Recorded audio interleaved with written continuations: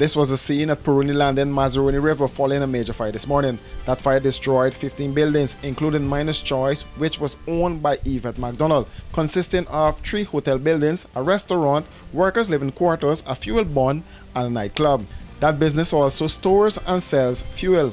Several businesses belonging to Floyd Elcock, including a grocery store, hotel, restaurant, and fuel depot, were all burnt. Unconfirmed reports indicated that the fire started while one of the workers at Miner's Choice was selling fuel.